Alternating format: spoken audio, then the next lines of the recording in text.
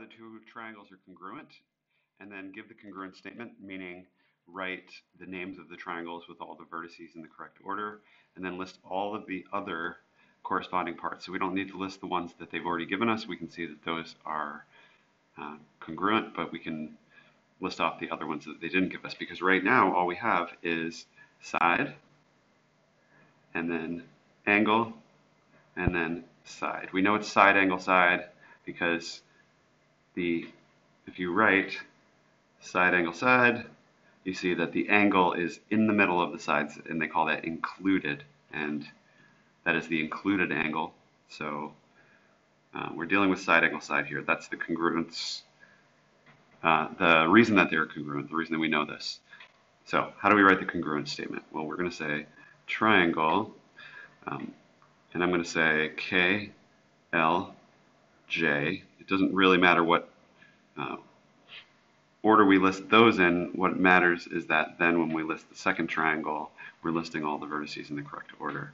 And we can just see that this vertex and K and O are corresponding. I can see that because we have this marked angle with it right here, and then we follow it down through the one with a single angle side mark or segment mark, and then we get to K. So we go from here, from that one angle we know, through that one segment mark side, and that's O. So we're going to list that as, actually let's get those marks out of there first. And so we'll list those as triangle O, and then what corresponds with L? L is that marked angle at the top, so M corresponds with that, and then going down through the side with the second angle, or rather the second segment marks to N. Okay, and you could have named that in any way, as long as that what you have is K corresponding with O, L corresponding with M, and J corresponding with N. So we've got K, L, J, and triangle O, M, N. Now, how do we list all of the other corresponding parts? Well, we've got one other side that we need to list, and that's KJ. So we'd say side KJ is congruent to, and it's obviously congruent to this side here, but we've got to put the vertices in order. So looking back at our congruent statement, what corresponds with K? O. So we're going to list that first. Then what corresponds with J?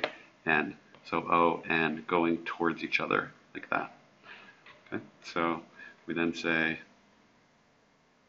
O, N, and then we need to name the angles. We say angle K is congruent to, and what does it correspond with? It corresponds with angle O. Also, angle J is congruent to whatever it corresponds with, and it corresponds with angle N. Those are the three parts that were not explicitly named or explicitly shown to be congruent. We had 3 parts. There's 6 parts total, so we had to name the other 3 parts.